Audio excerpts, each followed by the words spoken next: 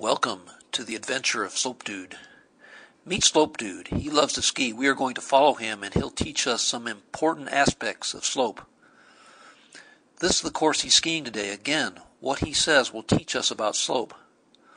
You need to remember that Slope Dude always skis toward the right or eastward. When he starts out, he's going uphill. It's hard work. He says puff, puff, positive as he goes up the mountainside. Puff, puff, positive, puff, puff, positive, puff, puff, positive. Now he's at the top. It was puff, puff, positive all the way up the mountain. But now he can look forward to the downhill. On the way down the mountain, he says, nice, negative, nice, negative. And now, after the downhill, he's in for the hardest part of the ski run, the long, flat part. He says, this is zero fun. This is zero fun. This is zero fun.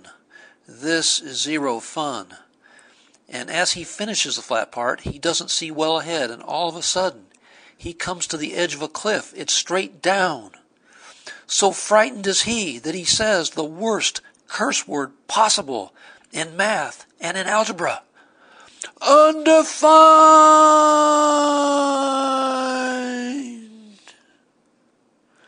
This has been the adventure of Slope Dude. Remember always what he said during his ski trip.